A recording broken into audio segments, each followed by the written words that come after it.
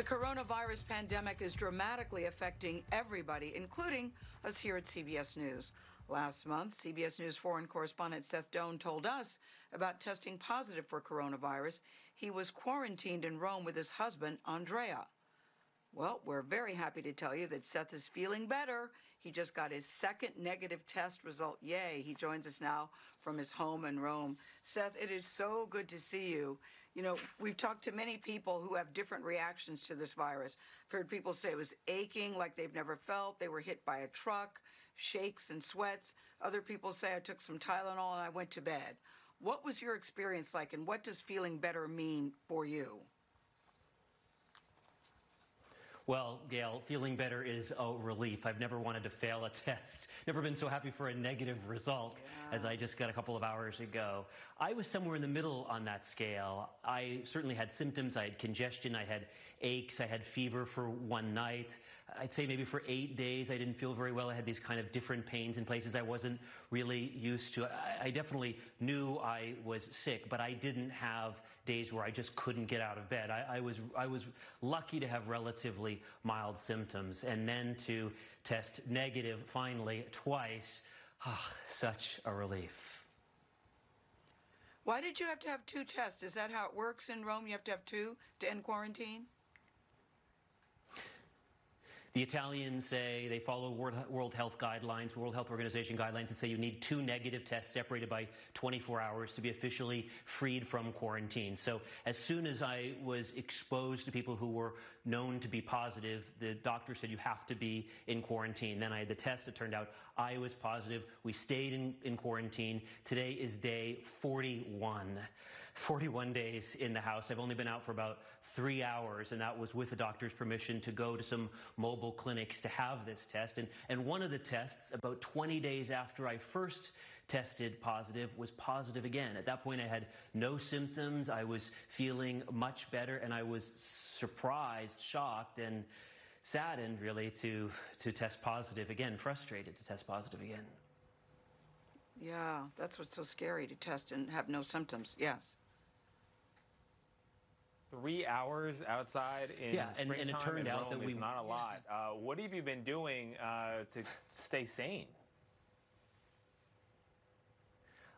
Zoom, Zoom everything, Zoom exercise, Zoom Italian classes, Zoom conference calls for work, as you guys know, Zoom dinner parties and drinks. We, in fact, to change it up at one point, put on a black tie to have a black tie Zoom dinner party because just the regular Zoom dinner party was getting old after so many weeks. But I'd say the support of family and friends, my husband Andrea, has been incredible through this. I brought this into his life, and he too had to be quarantined the whole time. We've been really lucky to have neighbors delivering groceries and helping us out because we couldn't leave. So happy to get these test results this morning. And so, Seth, speaking of your neighbors and the broader situation there in Italy, one of the harder hit countries, from your vantage point, I guess, opening up your window and then covering this through the computer and virtually, what's the situation there in Italy, and what's the prognosis going forward?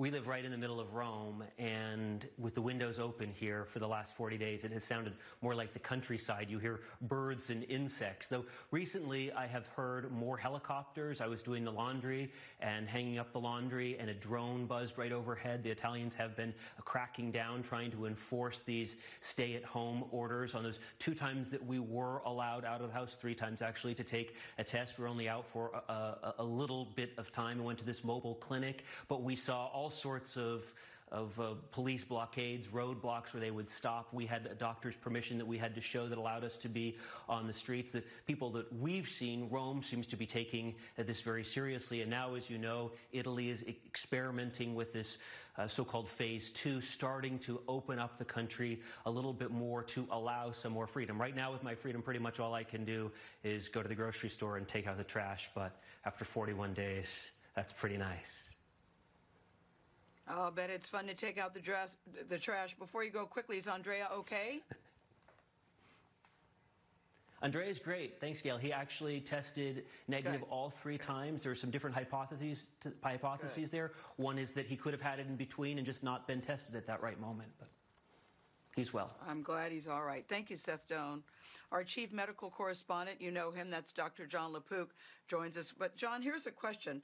How long can the coronavirus live inside the body? I mean, it's so interesting that Seth had no symptoms yet tested positive.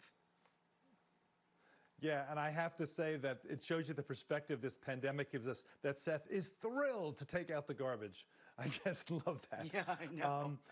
But, you know, here's the thing. Just because he tested positive and that there was the virus, little particles of RNA in the back of his throat, it doesn't mean that those particles were infectious. And in fact, some research recently suggests that it probably wasn't. There was a study where the particles were able to be recovered from the back of the throat weeks later, weeks after the person became sick, but they weren't infectious after day 8. So that's one of the things. You know, the CDC has 2 different guidelines. One says that you're ready to go back if you have 72 hours without fever, assuming you have no medicine to lower the fever, you're feeling better, and that it's been at least 7 days since your symptoms began. The other is the one that Seth has been following, which says you have to have 2 negative tests at least 24 hours apart. If he had done the first criteria, he would have been out weeks ago. Yeah. How long should you quarantine if you test positive? Well, that's the thing. There are these 2 different ways. You could split the difference and say, well, 7 days from the beginning of symptoms, if you don't have the virus, you know, maybe that's a little bit short. You know, we're trying to get people back.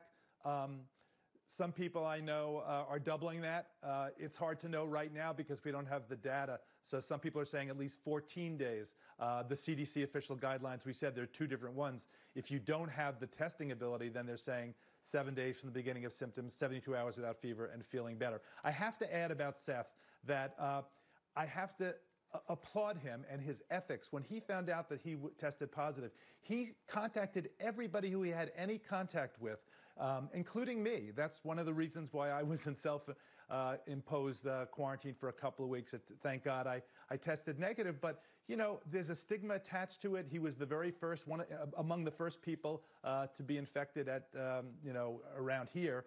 And I thought it took a lot of guts and a lot of ethics for him to go out and be so forward and say, it's me, I tested positive, there's no shame in it, and I really applaud him. I got to hand it to him, and I think it's very important medically. I don't know why there is shame, but every time there's an epidemic of anything, whether it's Ebola or whatever, the people who got infected, there was stigma. There should not be any stigma attached to them. I second what you're saying about Seth. It's so important that people speak out and reduce the stigma so we can all get help and get treatment if we need it. Thank you, Dr. John LaPook. Good to see you.